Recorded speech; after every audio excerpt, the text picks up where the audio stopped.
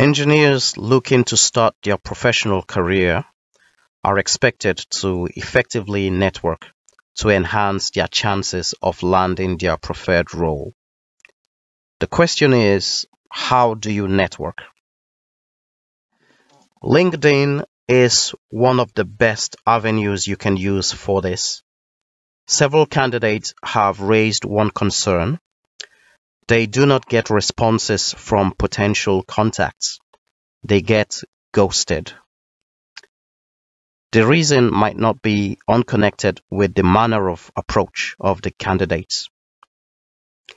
The content of their introductory message.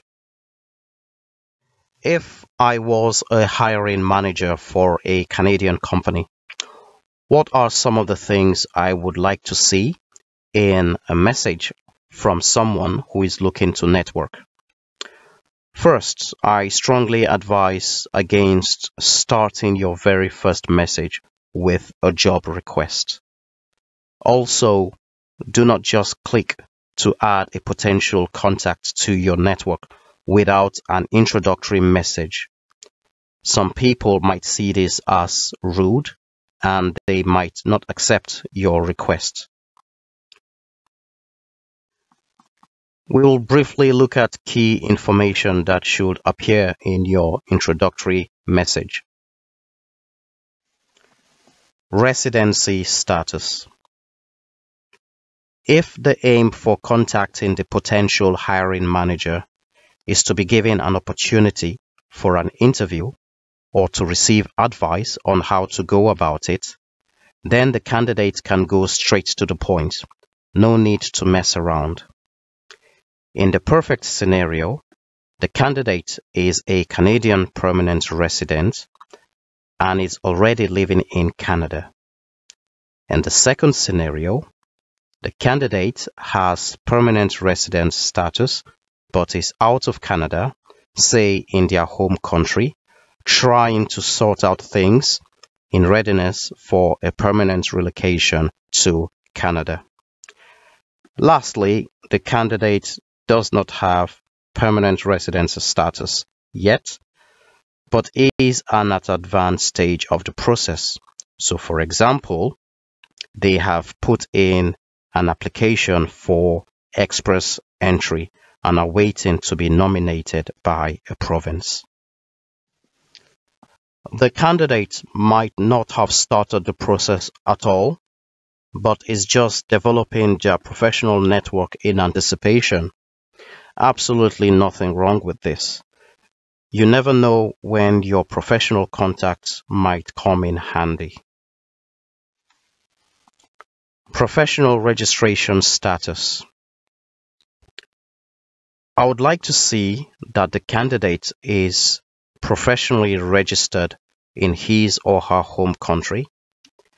The candidate will score more points for me if, in addition, they are registered with another professional institution outside their home country.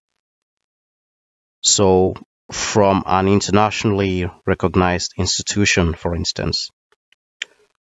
What this tells me is that the candidate has gone through the process of professional registration, knows the importance of behaving ethically, is competent, and can attempt professional engineering registration in Canada. The candidate will score maximum points for me if, in addition to being professionally registered, they have started the process for becoming professionally registered in Canada from their home country. For instance, if they have started the academic assessment process as part of becoming professionally registered.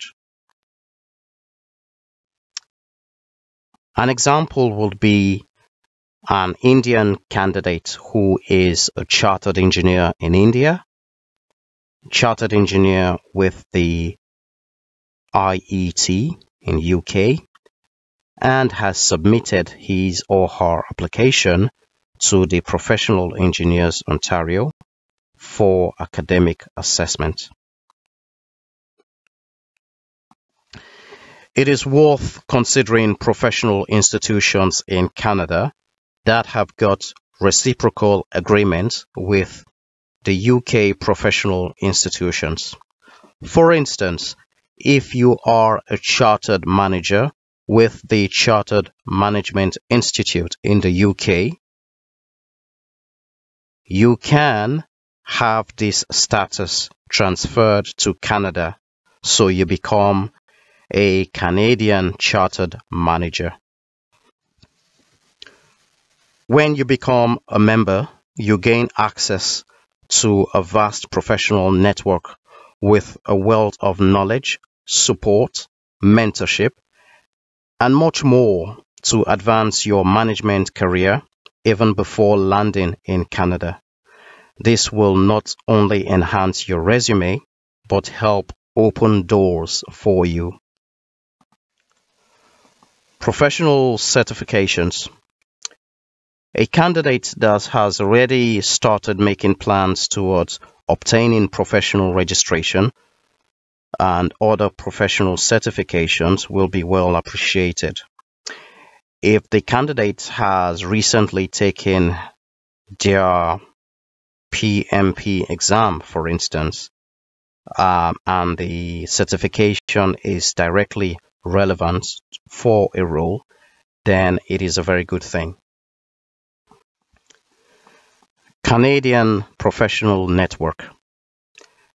I would also be happy to see that the candidate has got a network. The candidate has developed some professional network already before contacting me.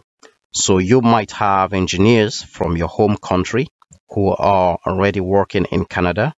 You might have built networks from Canadian professional institutions that you have joined. You might have networked with people who have similar professional recognition as yourself. For example, a chartered mechanical engineer with the Institution of Mechanical Engineer in the UK, who is based in Ontario and is a member of the Professional Engineers Ontario, would be a good source of reference. The candidate can learn a lot from a candidate that has got this profile. Relevant work experience. So talk about any relevant work experience that you have. Knowledge of relevant codes. So have you studied the relevant codes you would be working with? The electrical codes, safety codes, building codes.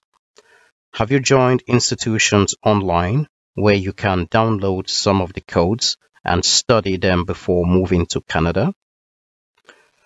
With this information in your introductory message, you are more likely to receive feedback from a potential network. Thank you very much for watching. Do not hesitate. Contact us if you require help. Bye-bye.